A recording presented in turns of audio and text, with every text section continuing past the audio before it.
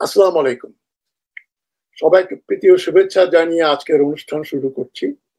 একটু দেরি হয়ে গেল, কিছুটা কম্পিউটারের গ্লিচ ছিল বলে।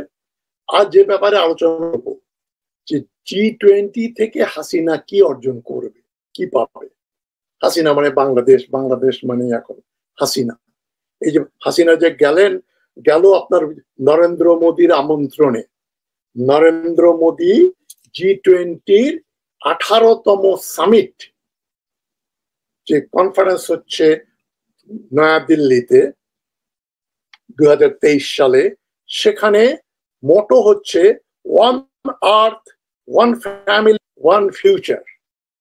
এবং সেখানে যে বিষয়গুলো G20-তে আলোচনা হবে, এই G20 সদস্য দেশগুলোর ভেতরে যে সমস্যাগুলো আছে, যেগুলো নিয়ে তারা আরো ডেভেলপমেন্ট করবে, agriculture, anti corruption, digital economy, তারপরে disaster management, education, employment, environment, trade, climate, energy, health, এগুলো নিয়ে তারা আলোচনা করবে।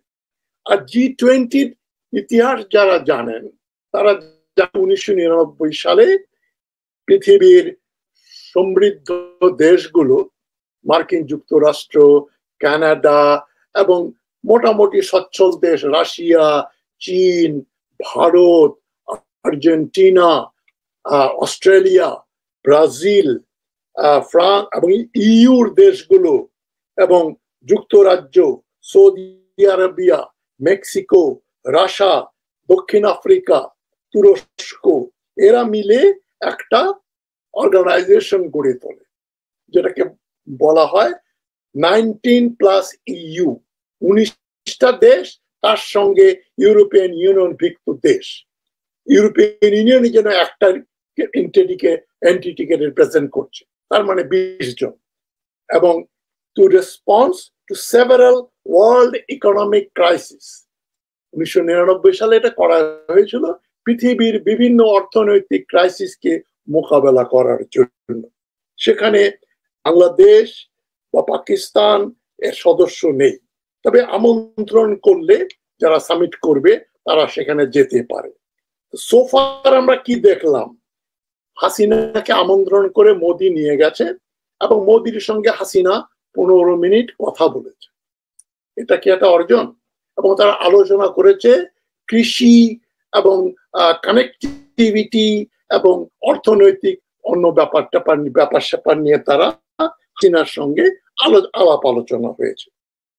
তো এটা তো দুই দেশের মন্ত্রী পর্যায়ে বা দুই দেশের যে সচিব পর্যায়ে এগুলো আলোচনা হতে পারত, ঢাকাতে বা দিল্লিতে বা অন্য কোথাও।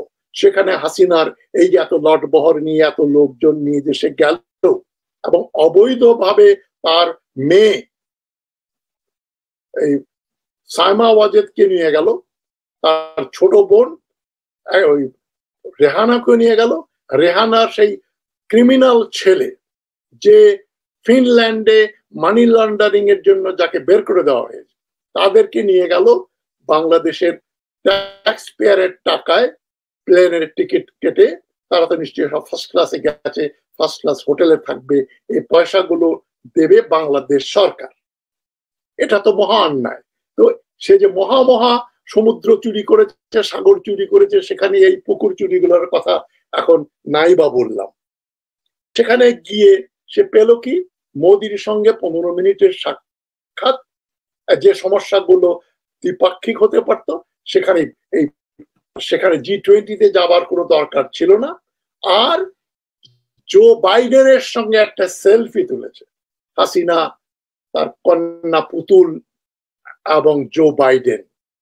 এটা একটা হাস্যকর ব্যাপার, যা আমরা কোনো পার্টিতে গেলে যেমন সবাই সেলফি তুলি, জো বাইডেন নিজেই সেলফি তুলেছে। এবং হাসিনার যে সেক্রেটারি বা পার্সোনাল অ্যাসিস্ট্যান্ট, সে কিন্তু আবার সবাইকে নির্দেশ দিয়েছে এই সেলফির ছবি যেন সম্প্রচার করা হয়, সব জায়গায় প্রচার করা হয়। তার মানে কি, হাসিনা দেখাতে চাইছে, দেখো আমার সঙ্গে বাইডেন কথা বলেছে, শুধু কথা বলেছে তাই না, এত ফ্রেন্ডলি যে আমার সঙ্গে সেলফি তুলেছে। আমি গতকাল বলেছি মার্কিন যুক্তরাষ্ট্রের বাংলাদেশের প্রতি যে পলিসি তার বিন্দু মাত্র পরিবর্তন হয়নি। অ্যাডমিরাল কার্বি বলেছেন, ইন্ডো প্যাসিফিক ওশান কমান্ডের যে চিফ, এবং সবচেয়ে মজার ব্যাপার, মার্কিন যুক্তরাষ্ট্রের সেনাবাহিনী, নৌবাহিনী বা বিমান বাহিনীর অফিসারেরা যারা কর্তাধর্তা, তারা আমেরিকার রাজনীতি নিয়ে তারা কথা বলে না, তবে ভূ রাজনৈতিক ব্যাপারে বিভিন্ন দেশের সঙ্গে আমেরিকার কি সম্পর্ক হবে সেটার উপরে তারা আলোচনা করে, অংশগ্রহণ করে। যেটা আমি গতকাল বলেছি, এই সঙ্গে আমার সম্পৃক্ত হবার আমার সৌভাগ্য হয়েছিল। আমি যেখানে চাকরি করতাম, APCSS, তারা ministry of defence, ministry of state, foreign ministry, এদের সঙ্গে মিলে হাওয়াইতে যে পেকম এবং ইন্ডো পেকমের হেডকোয়ার্টার, তারা একটা গুরুত্বপূর্ণ ভূমিকা পালন করে। সেখান থেকে আমরা কি শুনলাম, অ্যাডমিরাল কার্বি বললেন যে বাংলাদেশের ব্যাপারে মার্কিন যুক্তরাষ্ট্রের কোনো নীতি পরিবর্তন হয়নি। সুতরাং জো বাইডেন যতই হেসে কথা বলুক না কেন, হাসিনার সঙ্গে সেলফি তুললো, পিঠ চাপড়ে দিল, জোক করলো, এতে কিছুই যায় আসে না। জো বাইডেন ইচ্ছা করলেও বাংলাদেশের বিরুদ্ধে যে স্যাংশন গুলো দেওয়া হয়েছে সে তুলে নিতে পারবে। বাংলাদেশের জন্য কোনো ফেভারেবল কোনো ডিসিশন জো বাইডেনের হাতে নেই, এটা কংগ্রেসের হাতে, সিনেটের হাতে। তারা যদি সমন্বিতভাবে পুরো নীতির পরিবর্তন করে, মার্কিন যুক্তরাষ্ট্রের পররাষ্ট্র মন্ত্রণালয় এবং তাদের ডিফেন্স ডিপার্টমেন্ট, তাদের যে প্রতিরক্ষা মন্ত্রণালয়, সব মিলে একটা দীর্ঘসূত্রিতা আছে এর ভিতরে, তারা যদি পরিবর্তন করে তাহলে পলিসি পরিবর্তন হতে পারে। জো বাইডেন এক বা ব্লিংকেন একা কিছুই করতে পারবে না। সুতরাং আমরা ধরে নিতে পারি মার্কিন যুক্তরাষ্ট্র হাসিনাকে সরানোর জন্য যে পলিসি অ্যাডপ্ট করেছে সেখানে তারা সুদৃঢ়ভাবে সেই পরিস্থিতি, সেই অবস্থানে তারা অবস্থান করছে। সুতরাং এক কথায় বলা যায় এখানে বাংলাদেশের কোনো কিছুই অর্জন হয়নি। এখন সবচেয়ে গুরুত্বপূর্ণ ব্যাপার যেটা আপনারা অনেকেই জানেন না, জো বাইডেন ওই G20-তে গিয়ে আরেকটা মিনি সামিট করেছে। তার একেবারে ক্লোজ অ্যাসোসিয়েট যে সমস্ত দেশ, মার্কিন যুক্তরাষ্ট্রের সঙ্গে যাদের সবচাইতে বন্ধুত্বপূর্ণ সম্পর্ক, তাদেরকে নিয়ে জো বাইডেন আরেকটা সামিট করেছে। সেই সামিটে কারা কারা ছিল? মার্কিন যুক্তরাষ্ট্র, কানাডা, সৌদি আরব, জাপান, ভারত, UAE এবং ইউরোপিয়ান ইউনিয়ন এবং দক্ষিণ কোরিয়া, জাপান। তারা কি আলোচনা করলো? তারা আলোচনা করলো কিসের ভিত্তিতে? গত বছর টোকিওতে জো বাইডেনের নেতৃত্বে একটা অর্গানাইজেশনের জন্ম হয়, যেটাকে বলা হয় PGI, partnership for global infrastructure development. মানে পার্টনারশিপ, এক ধরনের পার্টনারশিপ হয়েছে কতগুলো দেশের ভিতরে to create global infrastructure development, পৃথিবীব্যাপী যে ইনফ্রাস্ট্রাকচারের ডেভেলপমেন্ট করতে হবে সেগুলো নিয়ে। এবং সেখানে জাপান এবং আমেরিকা, কানাডা, EU, সৌদি আরব, দক্ষিণ কোরিয়া, এরা গুরুত্বপূর্ণ ভূমিকা পালন করবে এবং তারা $1 ট্রিলিয়ন বেশি টাকা খরচ করে কতগুলো কানেক্টিভিটি স্থাপন করছে। প্রথমে তারা করছে একটা প্ল্যান করছে একটা রেলওয়ে এবং energy, digital high speed connectivity. তাদের ভেতরে মধ্যপ্রাচ্যের সঙ্গে ইউরোপের রেল এবং রাস্তা বাই রোড কানেক্টিভিটি করবে।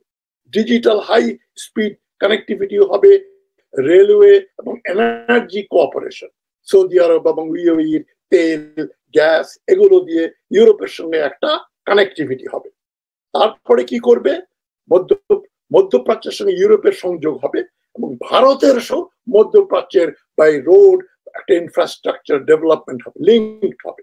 আর অ্যাঙ্গোলা থেকে জাম্বিয়া পর্যন্ত একটা হাইওয়ে হবে। এই পুরোটাই এগুলো তারা করছে চীনের এই যে bridge and road initiative BRI কে প্রতিহত করার জন্য।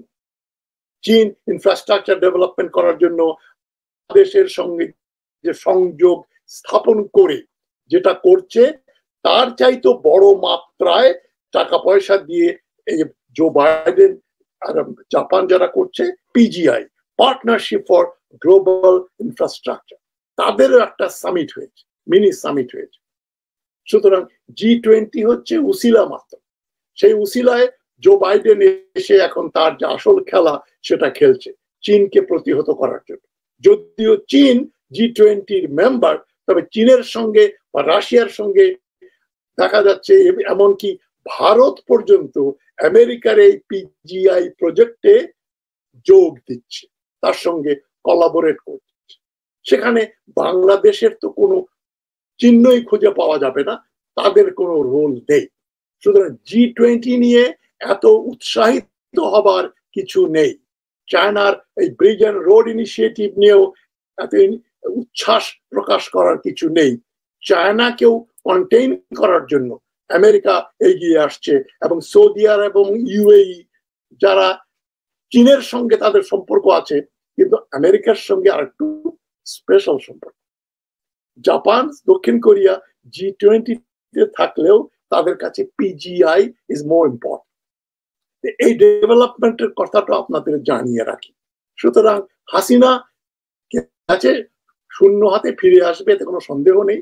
সে গিয়েছিল কিছু সেলফি করার জন্য, কিছু পাবলিসিটি দেওয়ার জন্য।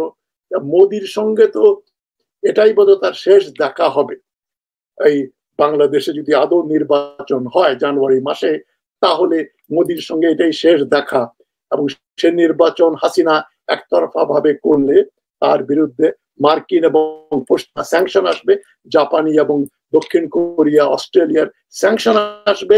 বাংলাদেশ একেবারে একেবারে কি বলে দুর্ভিক্ষের দ্বার প্রান্তে গিয়ে দাঁড়াবে। কেননা বাংলাদেশের সঙ্গে রাশিয়া চীনের যে ব্যবসায়িক সম্পর্ক সেটা বাংলাদেশের অর্থনীতিকে টিকিয়ে রাখার জন্য যথেষ্ট নয়। বাংলাদেশের মার্কেট হচ্ছে যুক্তরাষ্ট্র, কানাডা, যুক্তরাজ্য এবং EU, জাপান এবং সাউথ কোরিয়া। তারা যদি বাংলাদেশের গার্মেন্টস না কেনে, বাংলাদেশের যেটাকে বলা হয় ডাচ ডিজিজ, ওটা হচ্ছে যখন কোনো দেশ একটা বিশেষ জিনিসকে রপ্তানি করার উপর নির্ভরশীল হয়ে পড়ে। বাংলাদেশ কিসের উপর নির্ভরশীল? 80% নির্ভরশীল হচ্ছে গার্মেন্টের উপরে। গার্মেন্টের ক্রেতা কারা? পশ্চিমা দেশগুলো এবং তাদের মিত্রগুলো। তাদের হাতেই কিন্তু আসলে কল কাঠি। হাসিনা যতই বলুক আমরা আমেরিকা না গেলে কিছু হবে না, তাহলে তুমি জো বাইডেনের সঙ্গে অত খুশি হয়ে সেলফি তুললে কেন? আবার তোমার সেক্রেটারিকে, প্রাইভেট সেক্রেটারিকে বলছো কেন যে এটা সার্কুলেট করো, যেন সবাই দেখুক যে হাসিনা এবং জো বাইডেনের ভেতরে কোনো গন্ডগোল নেই, তাদের ভেতরে কোনো সখ্যতা হয়নি। কেননা মার্কিন যুক্তরাষ্ট্রের ফরেন পলিসি এবং তাদের যে স্যাংশন দেওয়া হয়েছে বাংলাদেশের বিরুদ্ধে, আরো স্যাংশন আসবে, সেগুলো জো বাইডেন একা নির্ধারণ করেন না। সুতরাং দিন শেষে বাংলাদেশের প্রাপ্য হচ্ছে একটা বিরাট শূন্য। শূন্যের সঙ্গে শূন্য যোগ করলে আরো শূন্যর সৃষ্টি হয়। সুতরাং একেবারে অঙ্কটা হচ্ছে বাংলাদেশ কিছু পায়নি G20 থেকে, কিছু পাবার কোনো সুদূর সম্ভাবনাও নেই, বিন্দু মাত্র সম্ভাবনা নেই। এখন এই পাবলিক রিলেশনস করে ছবি তোলে এবং মোদির সঙ্গে 15 মিনিট কথা বলে যদি হাসিনা মনে করে একটা কিছু অর্জন হলো, সে কতদিন জনগণকে ব্লাফ দেবে? আমি আপনাদের বলছি কোনো কিছুই অর্জিত হয়নি। হাসিনা বাড়াবাড়ি করলেই তার বিরুদ্ধে স্যাংশন আসবে, অথবা যদি কেয়ারটেকার সরকারও দেয় তাহলে তো হাসিনাকে চলে যেতে হবে, অথবা নির্বাচন তাকে স্থগিত করে দেশ থেকে পালাতে হবে। এই হচ্ছে অর্জন। G20 হাসিনাকে স্যালভেজ করবে না, তাকে রক্ষা করবে না, করতে পারবেও না। আমি আপনাদের আবার সবাইকে সংগ্রামী অভিনন্দন জানিয়ে আজকের আলোচনা শেষ করছি। ভালো থাকবেন সবাই। আসসালামু আলাইকুম।